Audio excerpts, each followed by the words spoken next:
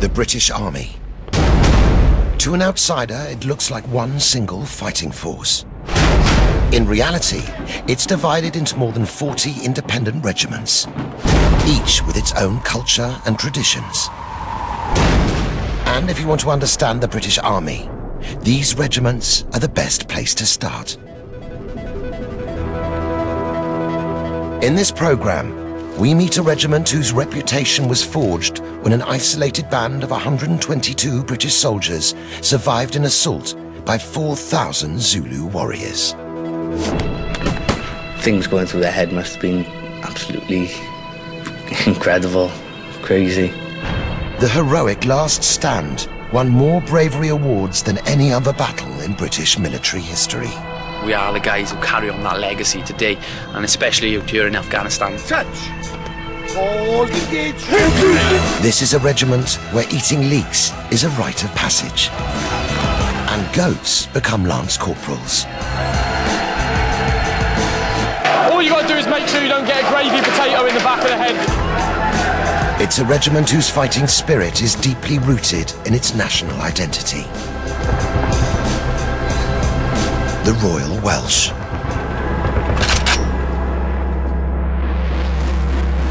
Go Welsh! Go Welsh! Ta!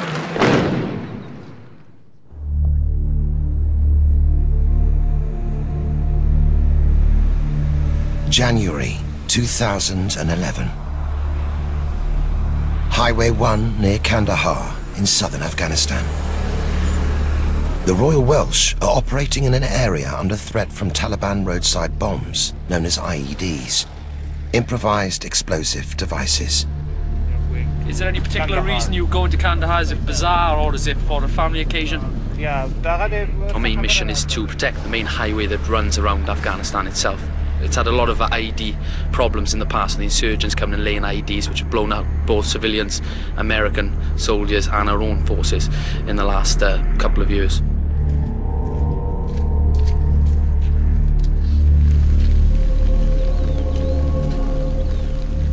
If you look to your south on the high ground there, just as the high ground comes down, slopes down, there's another little knoll just to the right of it. That's where we had one large IED explosion which destroyed one of our vehicles. It's a 36-ton vehicle, so a very large explosion. But by us patrolling outside the area of the highway itself, their eyes are on us and on the highway, which protects the highway, and we can help reassure these locals.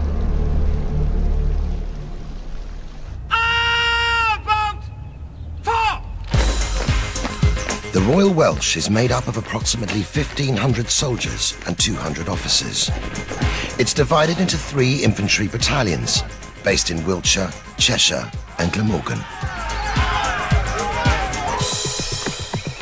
The 1st Battalion are light infantry, the 2nd are armoured infantry,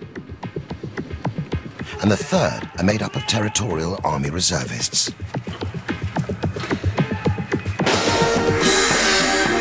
The roots of the Royal Welsh reach back over 300 years, but its defining moment came in 1879 in one of the most heroic last stands in British military history.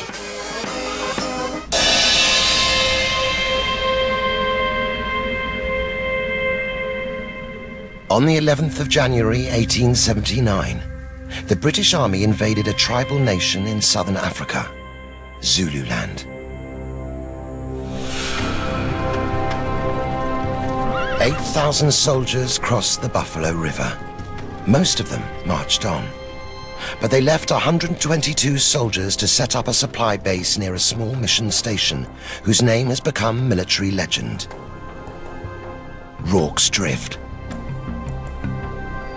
The men who stayed behind were from B Company, part of the 24th Regiment of Foot, which would later become the Royal Welsh. Many were inexperienced and in poor physical condition. Colour Sergeant Frank Bourne recorded events in his diary. This was my first experience of active service. I stood only 5 foot 6 inches, and I was painfully thin. I was only 23, sensitive and afraid of my new responsibilities. The British Army set up its main camp 12 miles away at the base of Isandlwana Mountain. On the 22nd of January, 800 soldiers armed with rifles were slaughtered by 20,000 Zulu warriors carrying spears and cowhide shields.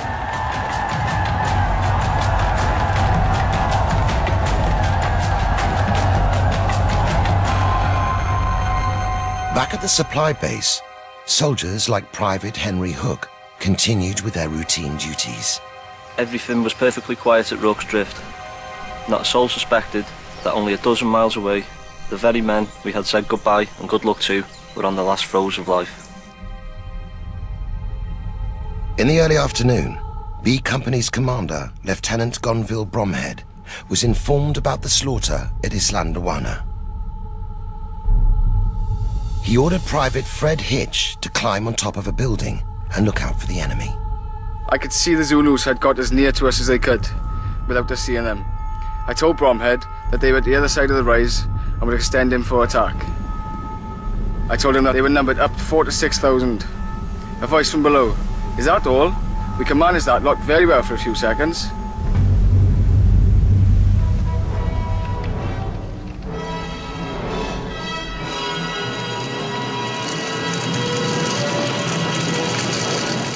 The 1964 film, Zulu, helped turn the men of B Company into legends. They're on the move, sir! North Wall, keep those riflemen on the hillside pinned down! South Wall! But Zulu's epic portrayal of the battle is not entirely accurate. In the film, 4,000 Zulus attack Rorke's Drift over a vast flat plain.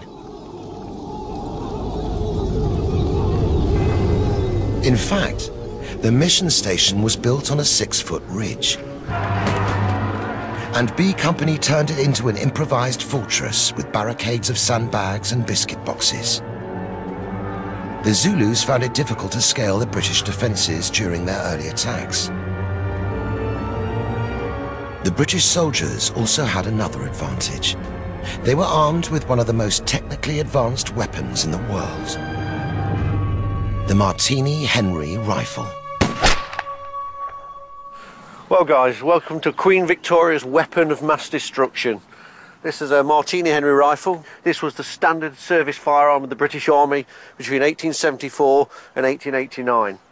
It's a single shot breech loading weapon capable of pulling a bullet through a railway sleeper at 500 yards. To load it, it was simplicity in itself. It was soldier proof. You simply open the lever which drops the breech. The round is then slid into the breech, bring up the lever, and it's now cocked and ready to fire. A good rifleman could expect to get around 14 rounds a minute away with this. So it's a quantum leap in firearm technology. If you've got a man running towards you, this will put a bullet clean through him and maybe through the guy behind him.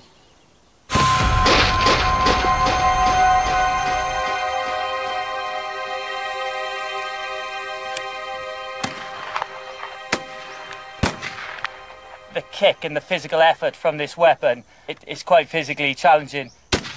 It's completely different to the rifles that we got now. Hell of a kickback on it. Loaded after every round, I wouldn't feel very good at all. I'd flap with the loading and unloading all the time, so I'd probably drop it and run like a little baby. The secondary weapon to be issued with the Martini Henry was the 1876 pattern bayonet. Triangular shape because you cannot stitch up a triangular wound. If you took that into a person's body, mainly the only way to get it out is actually kick them off or fire around. The front round will kneel and push the bayonet up into the chest of the adversary or the horse's chest coming towards you. And behind the man that's kneeling is the second rank, which is actually firing over his shoulder. The muzzle is very close to his ear. You can understand why most Victorian soldiers was deaf. It must have been an immense physical effort to fight the Zulus that day. If they do some, I couldn't do what they done. Hats off to them.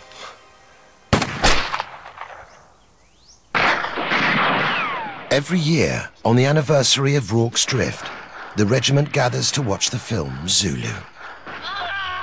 Okay, so these guys and in the officers' mess, new recruits are told the events of the battle. This is your history. Okay, so those guys who stood in your shoes beforehand, this is what happened to them, and this is what they did. If you imagine, on the night, they fired 20,000 rounds of this, to the point where the kick on the rifle was so significant and they fired so many rounds that it actually dislocated some of their shoulders. Okay, so a nightmare.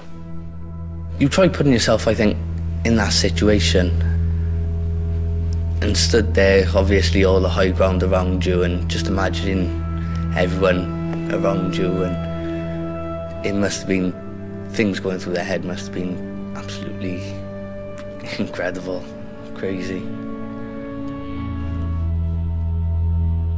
With 40 Zulus for every British soldier, B Company was fighting against all the odds. Just imagine, guys, this is the sort of sandbag barrier here, with a few of the biscuit boxes scattered around. So you imagine these chaps down here, private soldiers, trying to fend back these Zulus who are coming at them with their spears, fighting hand to hand to save each other.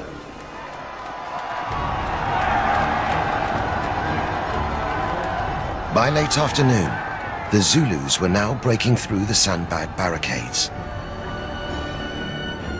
Most of B Company retreated behind a hastily erected wall of biscuit boxes around the storehouse. But 6 soldiers, including Private Hook, together with a dozen sick and injured, were trapped inside the hospital building. We were pinned like rats in a hole. Already the Zulus were fiercely fighting, trying to burst through the doorway. The only way of escape was the wall itself, by making a hole big enough for a man to crawl through. Private Hook and the other healthy soldiers managed to rescue nearly all the sick and injured men. But the supply base was now overwhelmed by Zulus.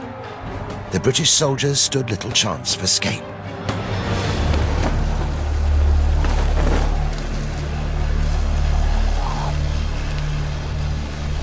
To honor their forebears, this company, now fighting in Afghanistan, is called B. Rorke's Drift Company.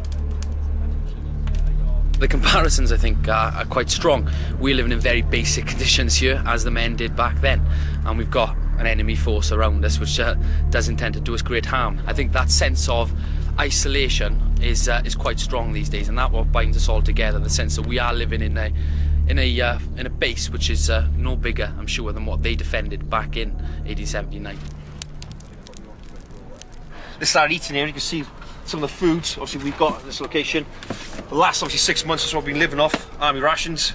The tendency, we do get some fresh, like eggs, and when obviously you go on patrol, we do get a couple of fresh meals like breads, cheese slices, and all the sauces and complements actually go with it.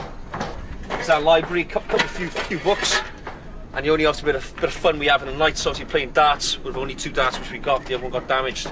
This is our homemade gym, which we made up ourselves, to obviously keep us fighting fit before we go home.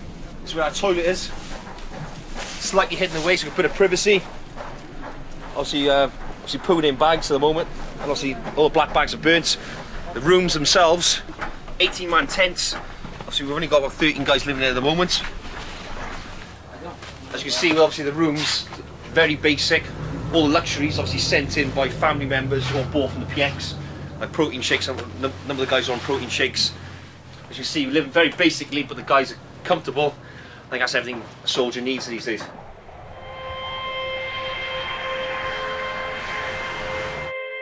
In the early hours of the 23rd of January, B Company made their last stand from behind a biscuit box barricade. Private Hitch was expecting the worst. Deacon, a comrade, said to me as I was leaning back against the biscuit boxes, "Fred, when it comes to the last, shall I shoot you?" I replied, "No, they have nearly done for me, and they can finish me right out when it comes to the last." The men of B Company resisted wave after wave of attack.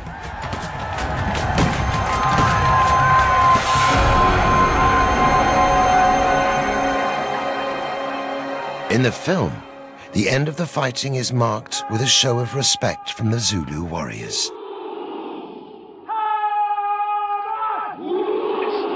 They're saluting you. They're saluting fellow braves. But according to contemporary accounts of the battle, this Zulu salute to B Company is fiction. In reality, it was the arrival of British Army reinforcements that brought about the Zulu retreat. We saw the Zulus had once more swept round the mountain to attack us but it was too late. And on seeing that we were reinforced, they turned silently away, and only their dead and a few wounded were left with us.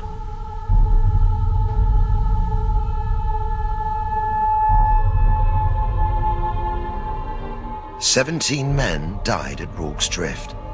9 were injured, and around 450 Zulus were killed. 7 Victoria Crosses were awarded to the 24th Regiment of Foot.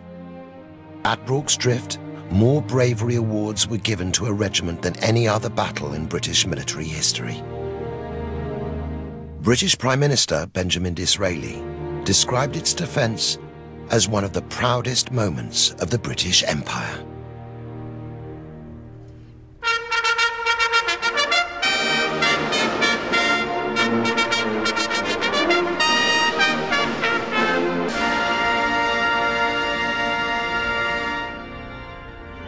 Every year, on the Sunday before Rorke's Drift Day, the Royal Welsh hold a remembrance service at Brecon Cathedral to honour those who fought at Islandawana and Rorke's Drift.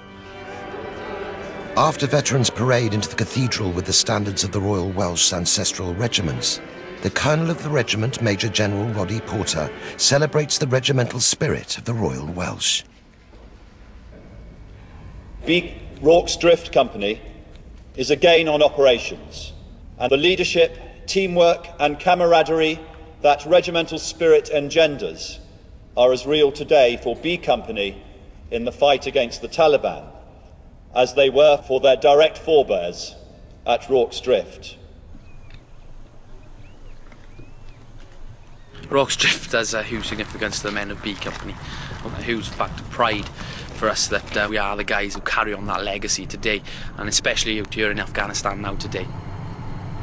I think we have such a strong team spirit here, and I think that comes from being from a Welsh regiment, coming from very close-knit small communities as we do, where people have grown up playing rugby together, grown up working in the same mines and steelworks. Walk around the compound and go for a shave, and all you can see is Welsh tattoos. I myself got 3 Welsh tattoos: Cymru on my forearm, Made in Wales are on my wrist, 3 feathers on my arm, and the regimental motto on my chest. I got a Welsh ring on, support the Royal Welsh band. You know, everybody's proud to be Welsh.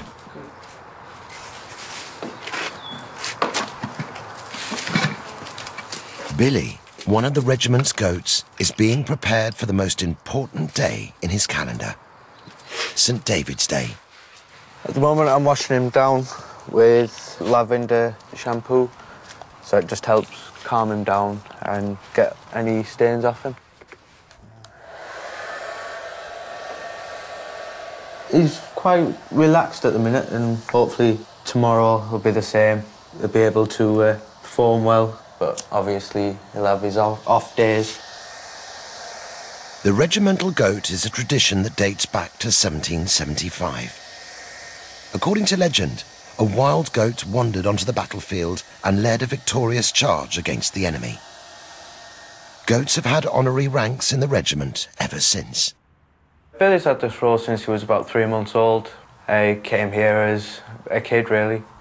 He's now become a Lance Corporal, so he's getting on in the world, further in his career. So let's see how far he can get.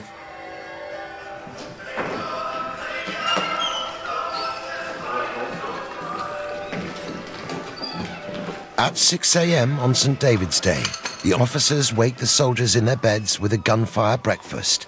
It's tea laced with rum, a tradition that goes back to World War I. Wakey, wakey, hands off, Sneaky. Oh, there he is. Oh, no, no. Oh, my God.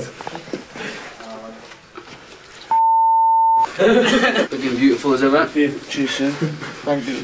Gunfire is a tradition that we do every St. David's Day. It takes us back to the days in the trenches when the soldiers were given breakfast at gunfire. You had the rounds going over their heads every morning at first light, and the officers would feed the soldiers, and they'd feed them basically anything they could find, but mainly it was rum and tea. So we try and keep in tradition, do it every time, every St. David's Day.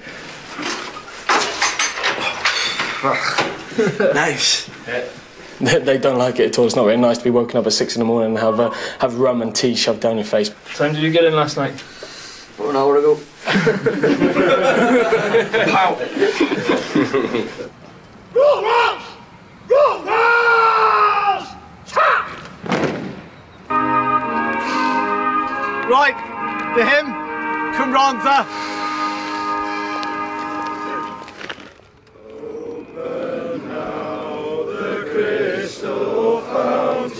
This St David's Day is particularly important to the Royal Welsh. It's the regiment's 5th birthday. On this day in 2006, the Royal Welsh was created after 2 regiments were amalgamated.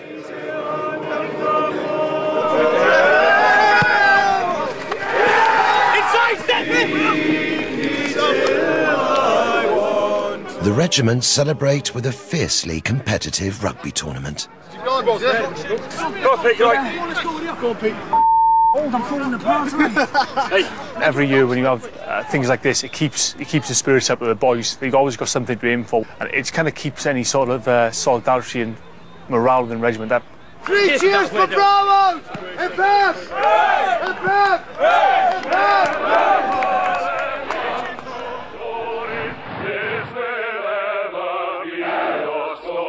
In the film Zulu, B Company is bound together and sustained by its Welsh spirit. The soldiers try to drown out the Zulu war chants by singing the Welsh hymn, Men of Rorke.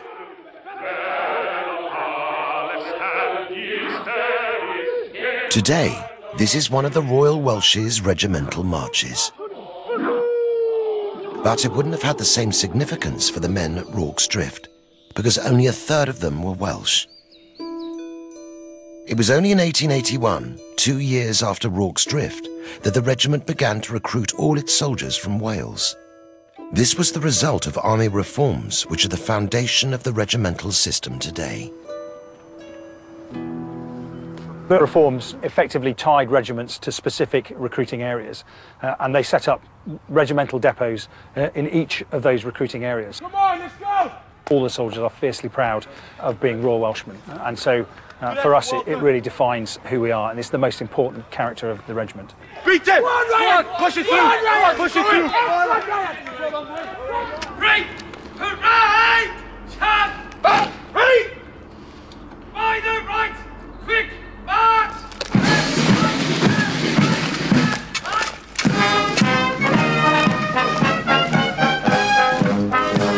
Lance Corporal Billy is leading the officers to one of their greatest challenges of the year.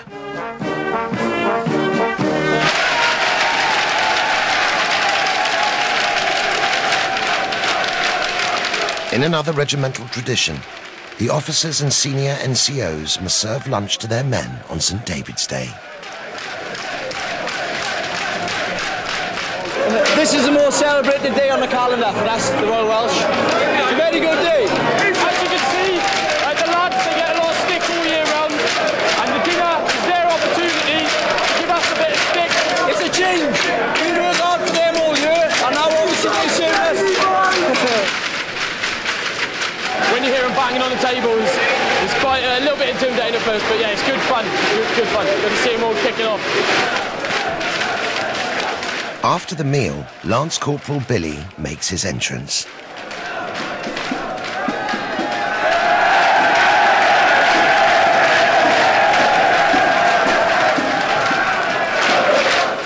Billy's arrival heralds another great Royal Welsh tradition, the leek-eating ceremony.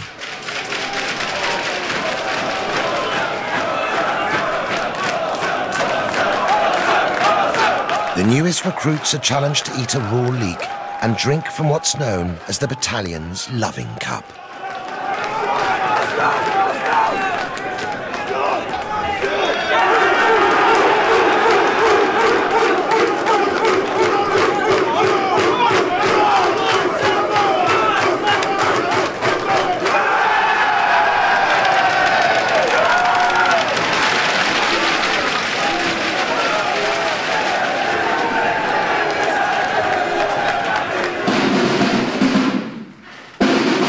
In the officers' mess, the officers have their own leek-eating ceremony. Second Lieutenant Liam Maguire is taking part for the first time. I've heard rumours that they're going to lace it with a chilli and some other spicy things, so it should be quite fun.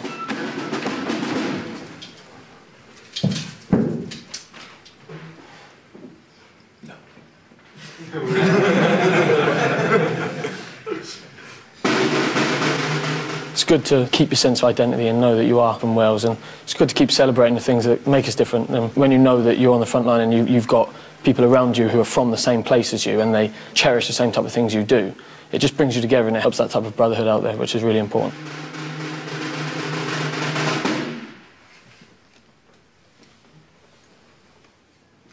Anson David.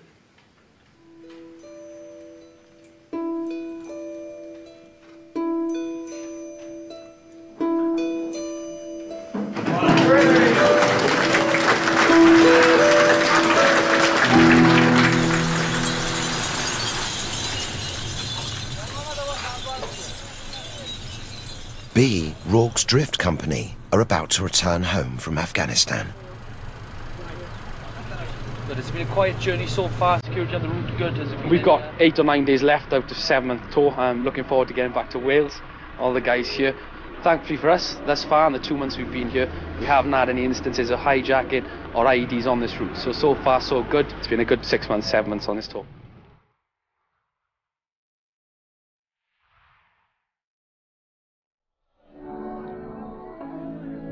The fighting spirit of Rorke's Drift and the regimental bond with Wales has made the Royal Welsh who they are today. We do rely on each other here, and I'm confident that if we were ever unfortunate enough to be put in a situation where we did have hordes and hordes of enemy forces running up the ramparts there, I think we could stick together and we could pull through and get through that.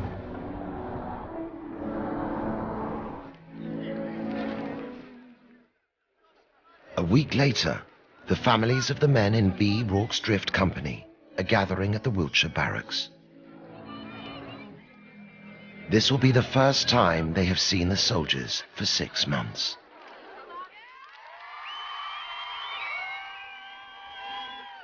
Every one of the 150 men who went out to Afghanistan have come home.